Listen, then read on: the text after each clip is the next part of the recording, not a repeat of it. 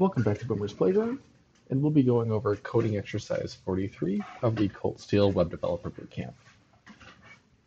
We are still in the functions section, so section 20 of the course. And at this one, we're going to be doing a couple things. So we'll do, number one is create a function called return day. Number two is it will take one parameter, takes one param, which is a number 1 to 7.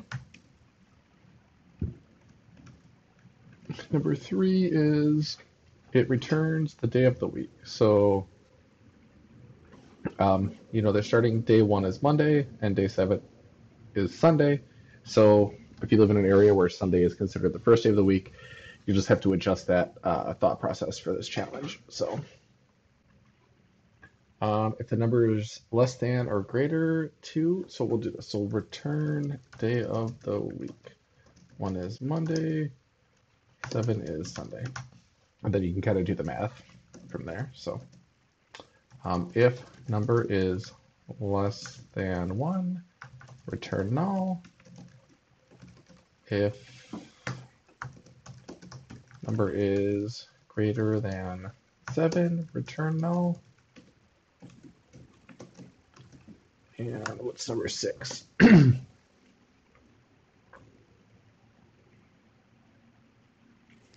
Okay, so we have two options here. So it's giving us a hint. It's saying, hey, use an array or use an object. So I do think both of these are great solutions, and so let's tackle them both here. All right, gonna grab a drink real quick.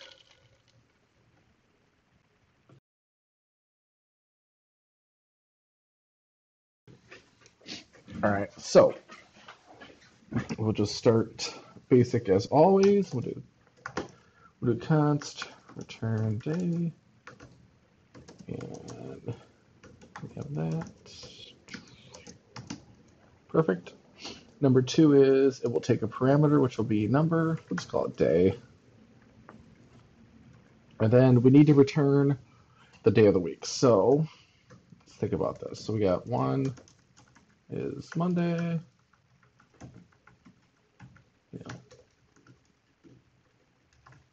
2 is Tuesday.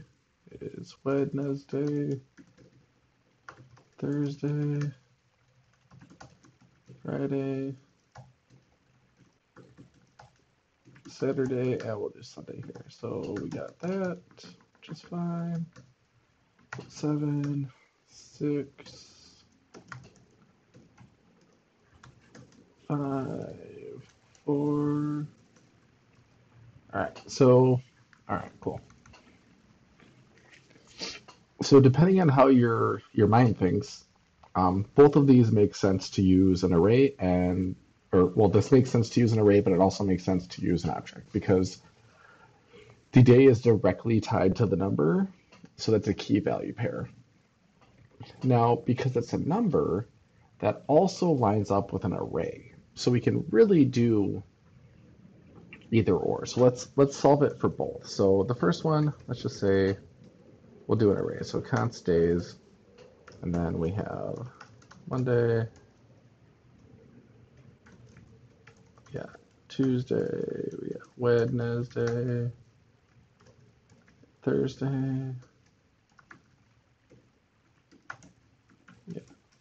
Friday, Saturday, and Sunday. All right. So we have an array here. So this is a little interesting because we have the 0th index is Monday, which is really number 1. And then the first index is Tuesday, which is really number 2. So I've seen a couple people do this, which while this will satisfy what we're looking for, this is kind of bad practice. So if you have an instance like this where we need 1 to be the first thing, you really just want to add 1 to the number. So day is going to be a number between 1 and 7. So if And let's just return day. I'm not sure what it's going to be yet, but that's in our pseudocode. So, all right, so if day is less than 1, we want to do something, and we'll return null. And we also want to do that if day is greater than 7. Okay, so we have 2 things here. So let's do, we can add these together. I don't know if you guys remember from one of the previous exercises here. But we'll do if it's less than 1 or, because remember we have the and, but they both have to be true. And you can't have a number that is both less than 1 and greater than 7. That's just, I don't think it's possible. So we want to do the or.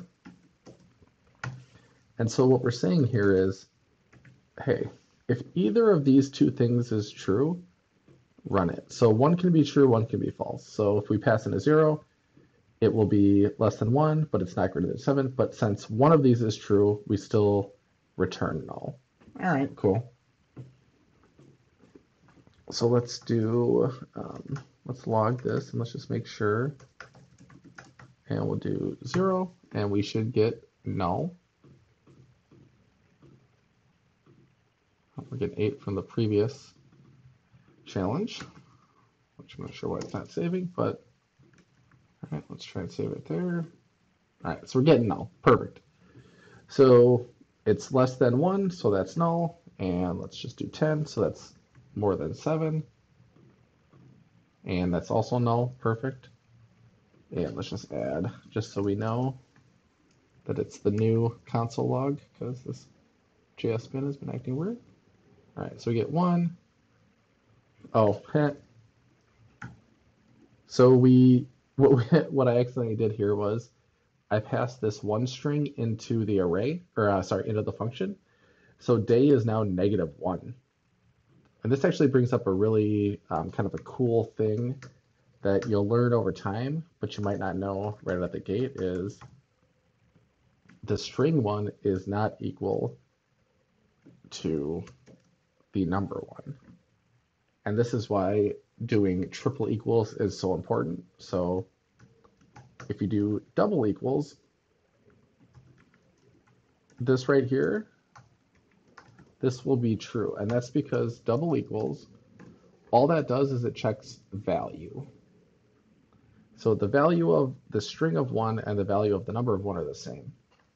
The triple equals checks value and type. So this will now be false. Because even though the value of 1 as a string and the value of 1 as a number is the same, the types are different. This is a string, this is the number. And that's why this triple equals will fail. And there's also kind of a weird trick with objects and arrays, but we'll go over those when they come due. All right, so we're going to add this here to make sure that this is the same console log. All right, sweet, false there.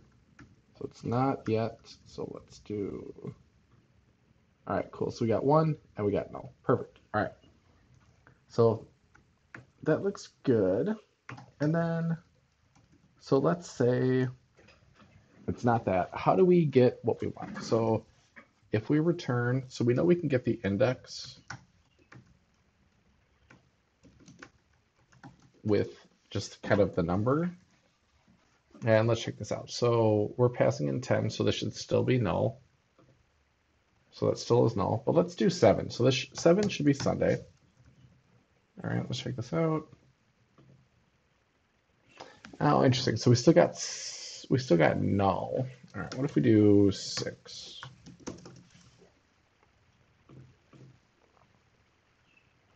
Oh, interesting. So we get Sunday. So 6 should actually be Saturday, but we're getting Sunday. So,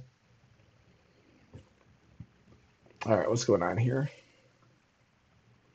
Oh, so, all right. So I don't know if you guys remember or not, but arrays are indexed and they start at value 0. So 0 is actually the first spot, which would be Monday. which is why 7 was null because there's no seventh thing. Sunday's actually going to be 6 because it's 0, 1, 2, 3, 4, 5, 6. Oh, okay. Well, so really we could just add 1, right, to the number. So we're giving it a number. We need it to be one more than it really is. So let's see what we get here. All right, so we get undefined. All right. So that's because we did 6, and we're going to do 6 plus 1 is 7. Okay, so that actually doesn't work. Crap. All right, so... Oh, we actually need to go the other way. We need to go minus, because if we give it 1, we want it to be 0. If we give it 7, we want it to be 6. Oh, okay. All right, so let's see what 6 gets us. Okay, cool. So 6 gets us Saturday, which is what we expect. What does 7 give us? This should be Sunday. Okay. This should be Monday, perfect. And if we do 0, this should be undefined or null.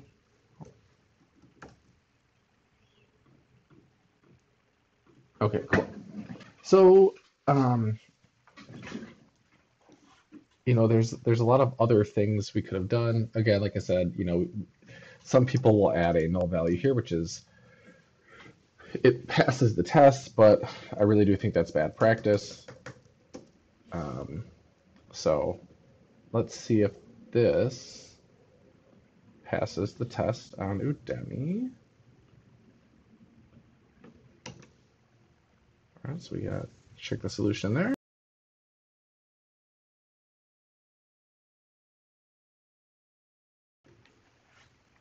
All right, so it didn't pass. So we have the return day. The return day function should return the correct day for valid numbers. I expected Thursday to be Thursday, so this was really just a typo, which is fine. And again, this is why reading the errors is really important, right? We could have spent hours trying to figure out what the problem was when in reality it was just a spelling error.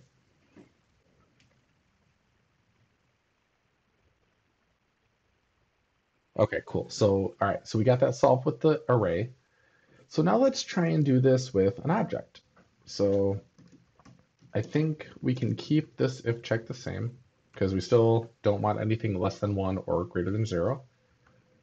But instead, we want to do an object. So let's do const days equals. And this is kind of why I was saying like this is a very unique situation, right? So both the array option and the object option make a lot of sense. So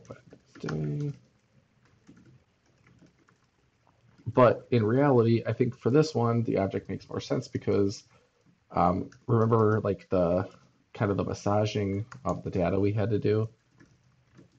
That's kind of like why we use for eaches at work opposed to for loops because you're just taking out that one extra chance of failure, right? So with an array, we need the number to be 1 less than it really is. And while that doesn't seem like a big issue, maybe you make a typo, maybe you're busy that day, or you just have something else on your mind, and you just make a simple mathematical mistake, and your code will break. Whereas with an object, we say, hey, 1 means Monday, 2 means we're literally telling it what the key and the value pairs are. So with an array, we don't really have that choice.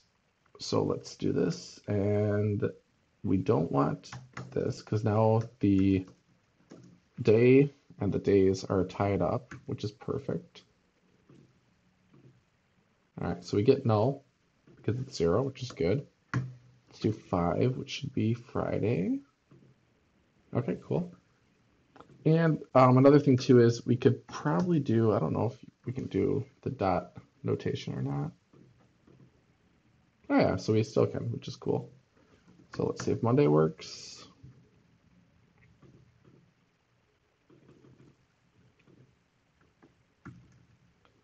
All right, so I don't think this is working. Okay, cool. So yeah, so with objects, if it's a variable, it has to be, and I think I've said this before, but it has to be in the brackets. If it's a if it's like a string or a singular thing, then it doesn't. But because data is technically a parameter or a variable, we do need it to be wrapped in this. Oh, so return day one. One should be Monday, days, day. Not sure if I did something wrong or okay. I just didn't save it. Sorry, guys. And then two will be Tuesday. Perfect. So let's see if this passes the Udemy test. And we don't need you anymore. And we'll do this, which is fine. We got that. We actually don't want you either. All right. So we have our array, or sorry, our object of key value pairs. One is Monday, two is Tuesday, so on, so on. If day is less than 0 or day is greater than 7, return null. Otherwise, just return the day with the key of whatever was passed in to the function. So let's see if this passes the test as well.